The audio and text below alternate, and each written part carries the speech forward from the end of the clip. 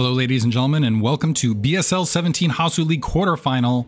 I've been looking forward to this one in particular. Upper left-hand corner, we got Herbmon starting as the red Zerg. Bottom right-hand corner, we got Ilovexto starting as the green Terran. We'll go with green. It's lovely colors, though, and this is going to be on Retro, which should be an intense match. Herbmon's been playing out of his mind lately, and I've actually been watching his stream, and I think he's gotten even better between whenever this finished and when he's playing. He's really grinding right now and looking in top shape.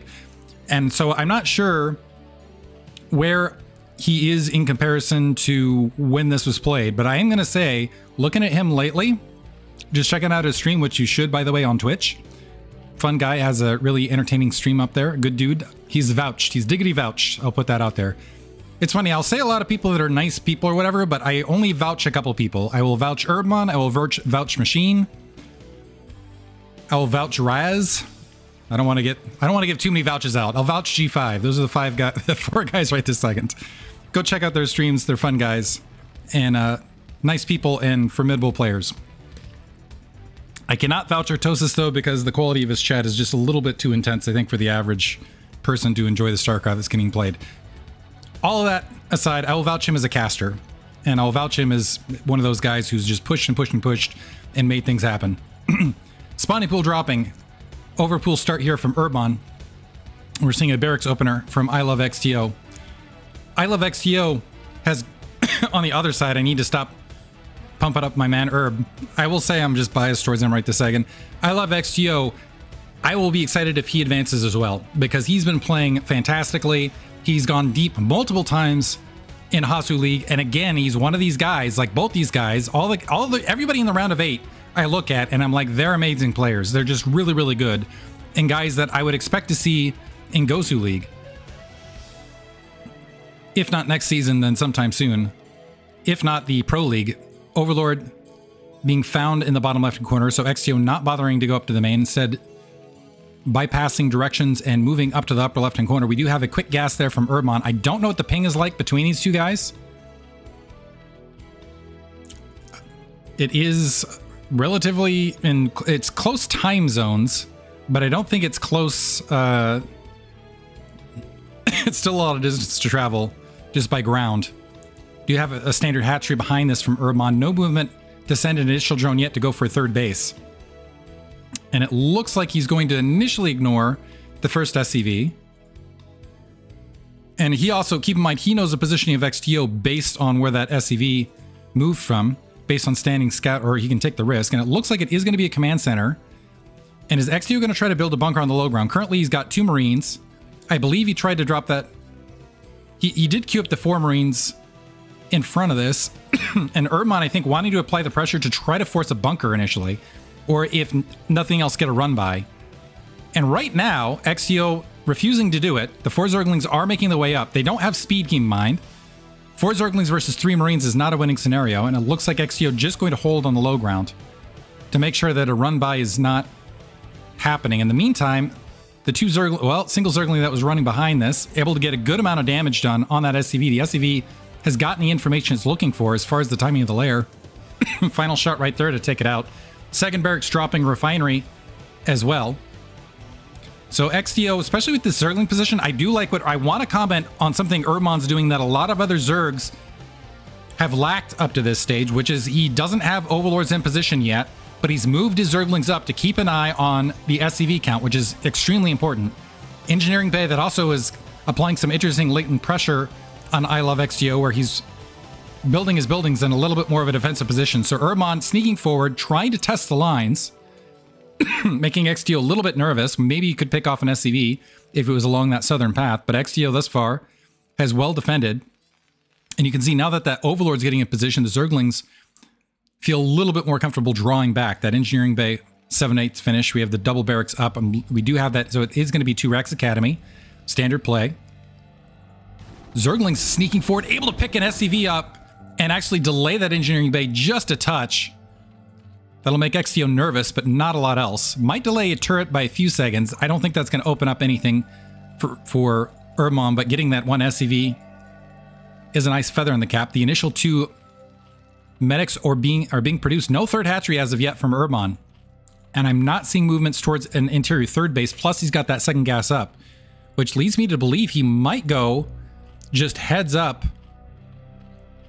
Mutalisk here. However, what he or never mind, there's the drone making his way out to grab the third. What he has done detrimentally is he had a little bit of a moment there with the supply gap, which is going to slow down the Mutalisks potentially just a tad. They should be out around the 6-minute mark. This is actually coming out very, very rapid from Herbmon. Comsat sees it, but this is coming out around the 5:30. And usually you see the Mutalisks at this stage at 6, so that shows some solid mineral boosting. And wow, that was actually really, really quick. So very, very sharp from Herbmon as well. They're going to get towards the base still around the 6-minute mark, but that's forcing XTO. Let's see, is he going to build extra turrets as a result? Looks like he's just getting the standard 3 and getting that third barracks up online, but nice timing ahead of everything. We've got range and +1 weapons queued up. Mutalisks are in flight. Third hatchery now building at the upper right. Kind of interesting position with this Overlord across that side position. The Zerglings have pulled off. I don't think they've expended themselves. I think they did back off. Have pulled off the pulled off the front. Excuse me, still got a little bit of a cough. Herbmon testing to see what the turret situation is. He discovers the 2 along the natural expansion. There's a lot of Marines in between here as well. And XTO really, yeah, he's dropping some extra turrets upon the timing of this, and also maybe because he saw that second gas up and recognizing that it was going to be a heavier Mutalisk dedication as a result. So now it's up to Herbmon. So the extra turrets for extra padding. Herbmon investing heavily into Mutalisks here. That's going to delay that third hatch. Or I should say, we already have a bit of a delay on that third hatch gas, but all of the Mutalisk investment, what that will do is that'll make him feel a little bit more comfortable as far as the aggressive position. Oh, not quite able to get a Marine there. But at the same time, that's going to delay 3-base hatchery play, or 3-base hive play. So it's going to take a little bit longer to get the hive up in position. In the meantime, it looks like a Mutalisk has gotten picked off, but a few Marines have died in the meantime as well. Herbmon's still sitting around that 21 worker count. There's a few drones out there that have not yet been applied to the front. +1 weapons. About 7/8 finished. Second gas being dropped from Ilovexto. He's on really good timing here for that starport. Pretty solid. Still sitting on 3 barracks. Has tacked on a couple additional medics, but is playing very, very passively, which is wise. Herbmon tacking on the Hydralisk Den behind this. And keep in mind, if he invests in lurkers, that's more gas on top of all of these Mutalisks. That will be a delay. Several medics getting picked off there, so that's 2 medics. There's still 3 more, but do these 2, and they do have plenty of energy, but that will give XTO a bit of pause for thought. And thus far, it looks like it's just a 1 Mutalisk that's been picked off. Third gas now coming online from Herbmon. This feels a little bit late as far as that third gas take. We do have double starport being built with a control tower as well, science facility along the way. Now keep in mind, it was a pretty hefty investment early with these Mutalisks, and I don't know that Herbmon has really gotten the pay out of it. However, XTO invested so heavily in turrets in the interim, I think it slowed him down a bit. And man, the medics have just been getting fried here. So 4 medics out, but a lot of them getting picked off. 5th barracks now coming online. We have the double starport ready to pump the double science vessel. Lurker Tech researching that engineering bay, a little bit exposed and taking some damage on the front. Herbmon trying to find what he can. That third gas is up and running, but he's taking a minute to get to the heftier... Lost a Mutalisk right... Lost several Mutalisks right there. Taking him a minute to get to the heftier drone count he's looking for. Also, he's pumping 5 Mutalisks right this second. And waiting for science vessels to get queued up, but XTO missing it in the midst of this. If he had that Irradiator science vessel here a little bit earlier, that might have been not a waste, but certainly a detriment to Herbmon's attack plan. But in the meantime, because that Irradiate and the science vessel is coming out a little bit slower despite having the double starport up, that's actually really big. Wait, now the second one queued up. A little bit slow overall. I'm not sure what happened with the gas exchange. Maybe a couple additional, because of those medics getting picked off, XTO feeling like he needed to fill it up, and that delaying this the science vessels out a little bit. So they're coming out somewhat later than they would have otherwise, which is allowing, and Radiate just now starting to research, which is allowing those Mutalisks to be a larger threat than they would be otherwise. +1 weapons right there. Comsat finding that, seeing that hive, an additional hatchery being dropped by Herbmon. Herbmon still hasn't stepped on the gas as far as the drone count goes, but he's really pinned XTO in and has done so. and really thinning out that medic marine force. I wanted to look as what's behind this. XTO, some beautiful micro from Herbmon as that marine army with the medics getting spread out on kind of a vertical, and he was attacking directly alongside it. He has a single hydralist there, it looks like, to maybe plug the gap should the marines make their way top right. But Ilovexto's been basically pinned in his base. And again, I'm wondering if this is an artifact from the late Irradiate. And Herbmon, because of that late Radiate, able to get some bonus damage on those forward marines. Still some more Mutalisks back at the front, morphing some lurkers. He's got the Defiler Mound on the way, the 4th hatchery comfortably.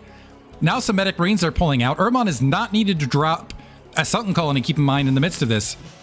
Now with the Irradiate research, a good Irradiate on the Mutalisk, and you can see how much group damage they're taking. A rough split there. So a lot of them severely weakened. And there's a dash to the upper right-hand corner. There's only a single lurker there right this second. This could be trouble for Herbmon. But for whatever reason, XTO, so 2 science vessels making their way forward, but the rest of the troops drawing back. A single lurker there.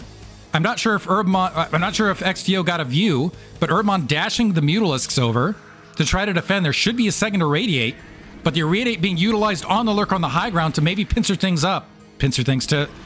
Wrong word there. To be able to just obliterate what's there in the front. Some lurkers on the flank.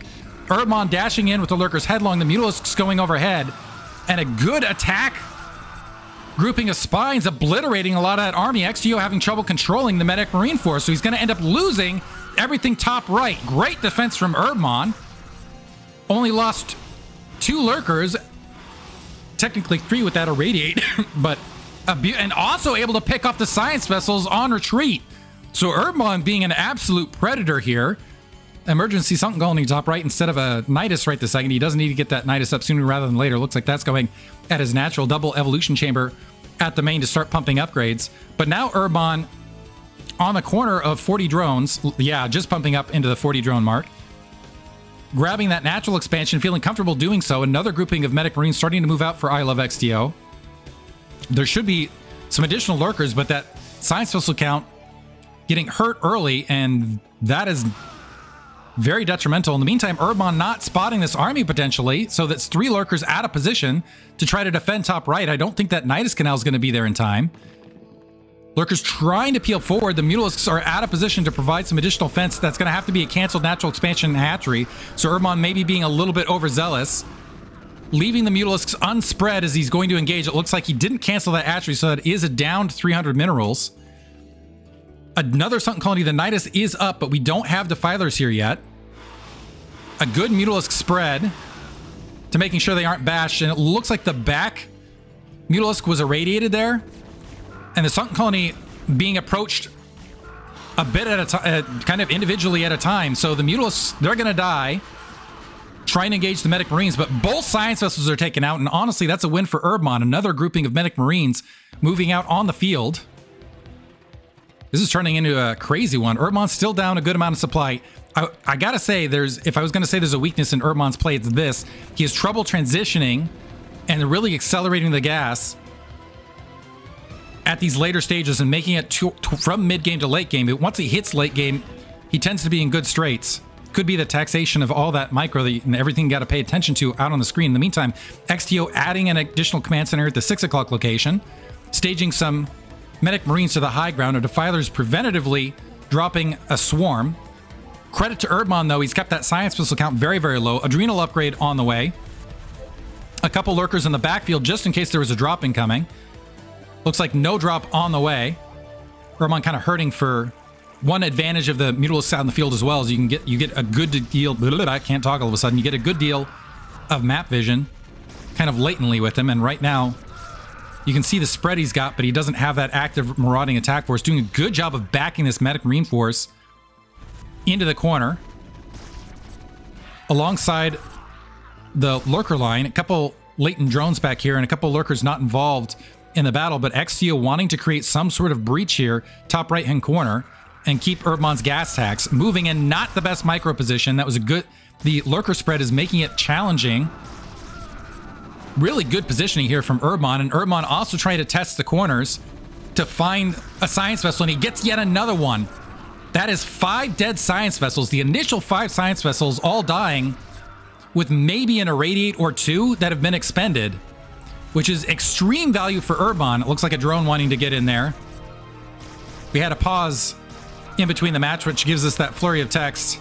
Didn't happen that quickly. And another base being grabbed by Herbmon at the 9 o'clock location. He's trying to, in the bottom left-hand corner as well, trying to sneak additional expansions. XTO is doing a great job with the macro. That's something he tends to be on top of. So he's got more science vessels out there, but he really hasn't, even though the science vessels have been out in the field, they haven't dropped irradiates out on a lot of these high-value units, and that's allowing Herbmon to have a stronger position than he might otherwise. So right now he's a little bit overproduced with the Defilers. There, he's got 3 Defilers. That might have been a miss hit, a miss rally. Trying to take position here, bottom left. Needs to cancel the hatchery at the 9 o'clock now that it's spotted, so that's going to be a dead hatchery. Is able to get the cancellation that time and pull out, but he is starting to establish position here in the bottom right-hand corner to get that 4th gas, and that 4th gas tends to be that big marker, which allows the Ultralisks to come on the field and also allows Zerg to feel a lot more comfortable as far as their raw gas supply. In the meantime, main is starting to look thin for XTO. He might want to think about taking another base. The 9 o'clock position might not, or the 3 o'clock position, I should say, might not be a bad choice. It looks like the drone was spotted bottom left as well, so another canceled hatchery from Herbmon. And even though this is creating delays, it looks like he is going to be able to get that 4th gas up. He's preemptively building that gas. He might want to drop that gas preemptively at the 12 o'clock location as well. That's distracting. That has been distracting XTO from a lot of things. But on top of it, that's potentially been halting him grabbing an additional base, which he needs to a little bit sooner rather than later. 2 base you can roll for quite some time. Okay, now he's grabbing that base bottom left.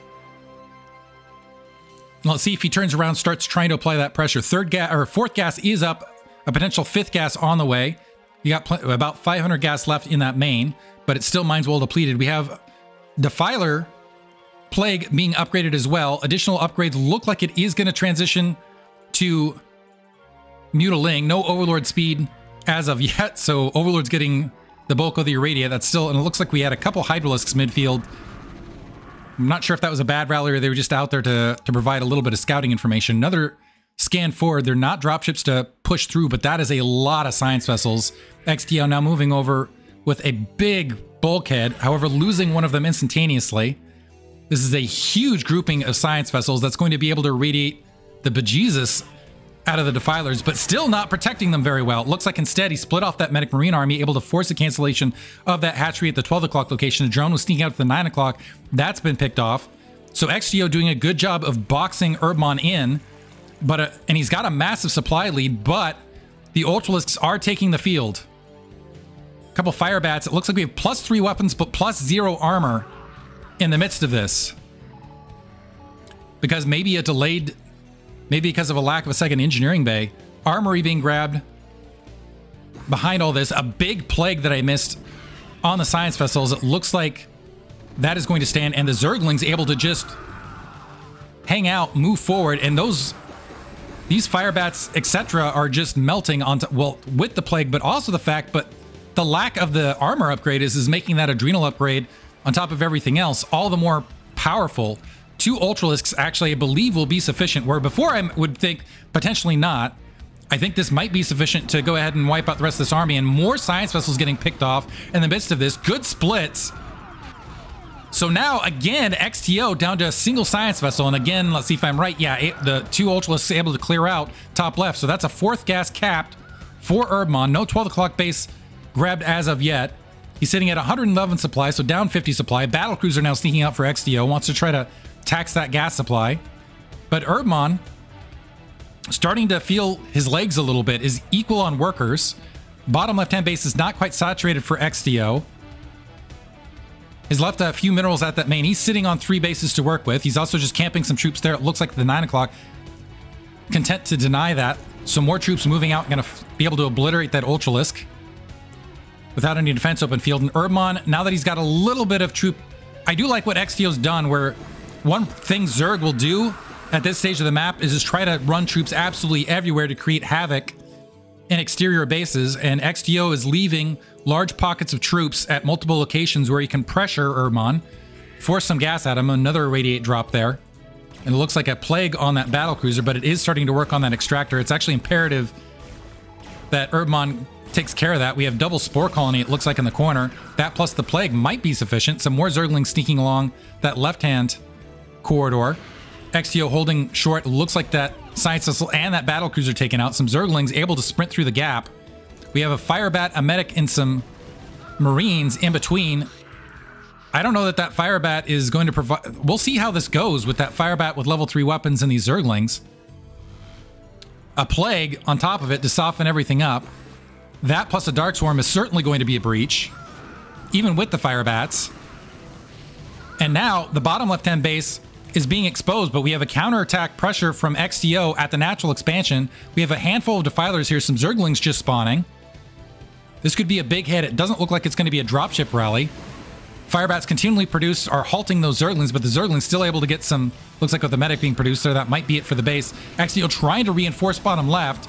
That's delaying the attack at the main, and Herbmon now has fielded a lot of Ultralisks from the top left. He's going to have to reposition them to defend his natural expansion, though. Right now, he's utilizing them to clean up this attack force that's mid-map. And that might be a mistake here, as Herbmon getting pressured at his natural expansion, XTO moving in.